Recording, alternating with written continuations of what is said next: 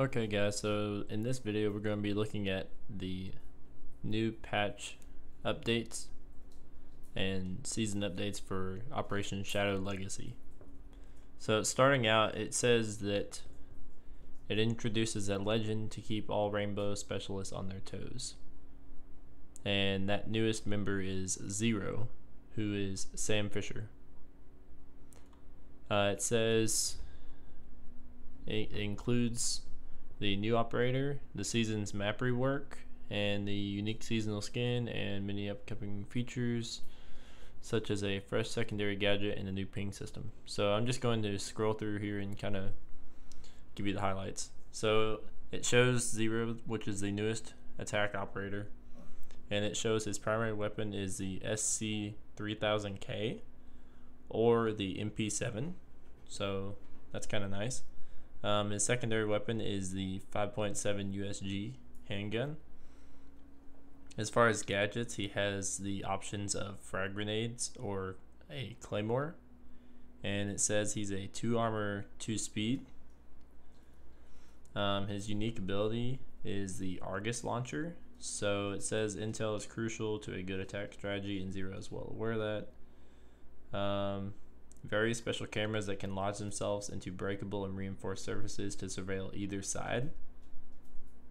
So that sort of sounds like a Valkyrie camera kind of thing, but on attacking, because it says cameras, and then but it can go into breakable and reinforced surfaces, so like a mirror. Do have one more quirk though, a single laser shot, perfect for destroying key elements, so like Twitch. So he's like his ability makes him sort of like a Valkyrie, Mira, Twitch like combo, I guess. And then for the map rework, the map is Chalet. Okay. It says it's been with us for a long time. Fortunately, not as viable as other maps, so we wanted to give it the love it deserved with a proper rework. So they focused on the objectives and how balanced they were. So for bar and gaming, the difference is mostly in access and rotation. Doors were moved, and a new hallway on the south side links them together. Finally, you'll find the biggest changes with bedroom and office, which was second floor sites. The stairs that led from the first floor have been moved to connect trophy, and a brand new room that replaces the balcony next to master bedroom, the solarium. The bathroom no longer connects directly into the bedroom, but rather serves as the rotation point. A few other noticeable changes include the extension of the mezzanine to connect to office balcony, where most of the windows have been blocked. Roof access with new rappel points, and wine cellar no longer being separated into 2 rooms. Okay. Overall, you'll find that the map has been greatly reconfigured, whether it be by changing the cover inside objectives or moving access points or even offering new options for rotation. Okay, then it shows ping 2.0. So a new ping system is coming. On top of regular yellow pings, you'll now be able to use contextual pings both while in character and while using cameras and drones. You'll also be able to keep pinging after being eliminated, so your ability to give your teammates intel will remain. So after you've already been eliminated, you can still ping stuff. That's pretty good. A few notes, however. You can reveal opposing operators by pinging their primary gadget. So I guess if you ping a Grismot mine, then your team obviously knows it's a Ella.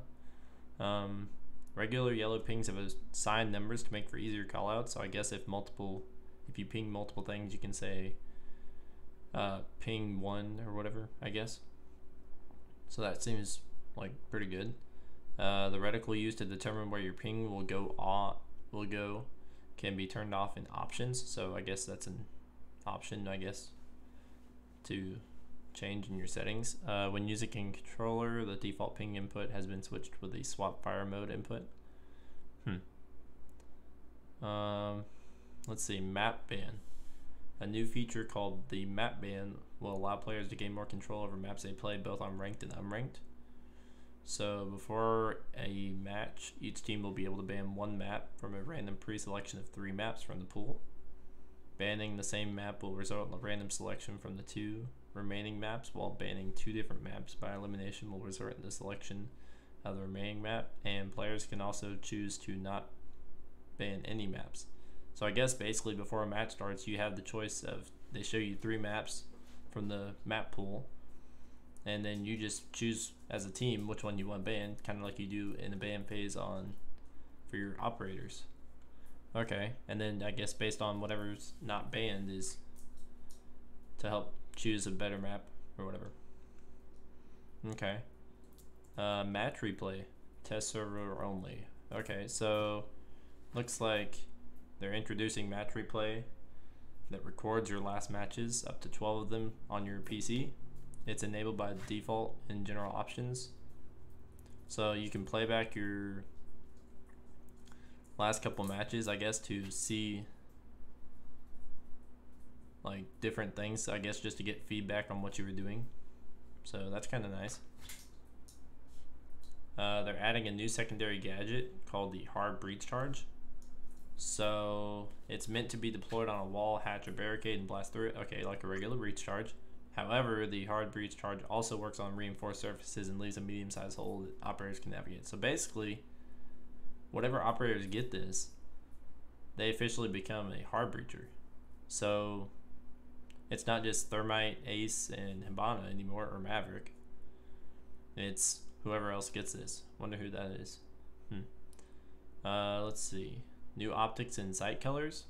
So they're implementing new optics and sight colors to allow for better experience that are to players that are colorblind or visually impaired. Okay, so I guess instead of the generic red reticles, you can choose like maybe green, I guess. Okay, reinforcement pool. So rather than having 2 reinforcements to deploy in each of their inventories, operators will now take from a reinforcement pool.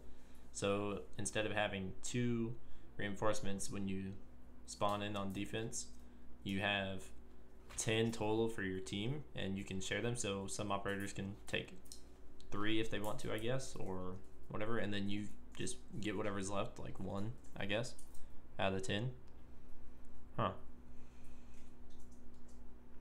The goal of this, and will increase by 1 for each failed reinforcement. So I guess if you don't use all 10 reinforcements in a defense round, I guess you can build them up for the next round, I guess. Okay, bring some balance to the defending team, allowing operators that already have a lot of preparation before match to leave it to others. Okay, yeah, that makes sense. So if you have an operator that has like Jaeger, you have 3 ADSs, and the time it takes to install those where you want them and stuff may take up most of your prep phase, and so then you could get rid of one of your reinforcements and give it to another operator who may not have anything like Pulse, who can use those extra reinforcements. Okay. Thatcher changes. Makes sense since they've been banning him a lot recently. The disabled state for electronic gadget is an update aiming to add a disabled state for gadgets besides active or destroyed. So the duration of this states depends on the ability from the opposite operator that caused the gadget to be disabled. Gadgets in that state can be still deployed and can still be detected by operators with the proper gadgets. Okay. In this new phase, we're aiming to implement a loss of functionality for all Defender's gadgets across the board when Thatcher uses his EMP grenade, rather than having some gadgets destroyed and others disabled for a short amount of time. We're choosing to unify the behavior of gadgets affected by Thatcher and have them all be disabled temporarily. Okay, so instead of destroying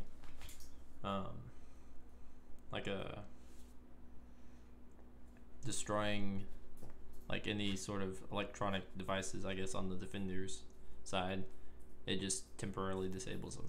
Okay.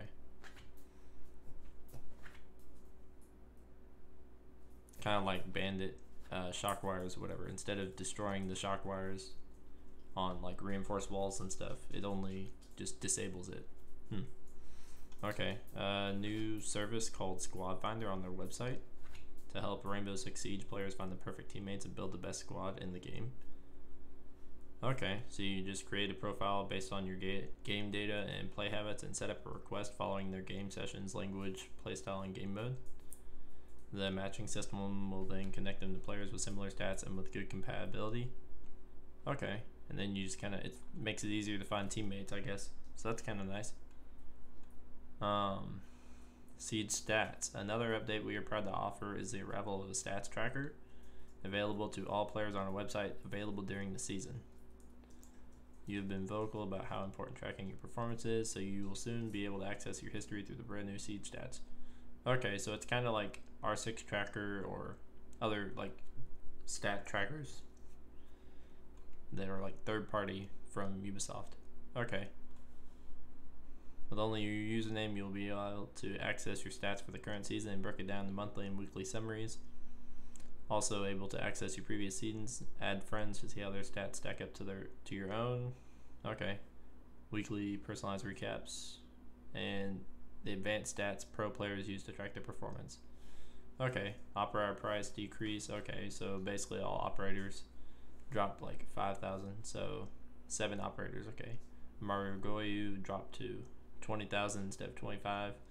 Maverick and Clash go down to 15,000. Ying Illusion and Ella go down to 10,000. Okay. Shadow Legacy weapon skin. So I guess the generic seasonal skin that comes with the beginning of the season. Looks kind of nice. Balancing. So with the introduction of the hard breach charge, new sights and scopes, the change to the DSG, so Thatcher grenades, and other gameplay balancing updates in this update. We're holding off on operator relay balance and changes for the time to evaluate their impact. So for current loadouts, they have Monty at using a hard breach charge instead of his stun grenades. Ying with a hard breach charge instead of her regular breach charges. So Ying becomes a hard breacher now. Fuse hard breach charge replaces his smokes. Finka hard breach charge replacing breach. So Finka becomes a hard breacher as well. Amaru gets hard breach charge instead of her claymore. And Nock gets a hard breach charge instead of breach charges. So she becomes a hard breacher now. Capitao hard breach charge replacing stun grenades. Okay. And Lion gets the hard breach charge in place of his claymores. Okay. And then for Maverick, he gets an additional blowtorch canister with 6 in all instead of the original 5. Okay.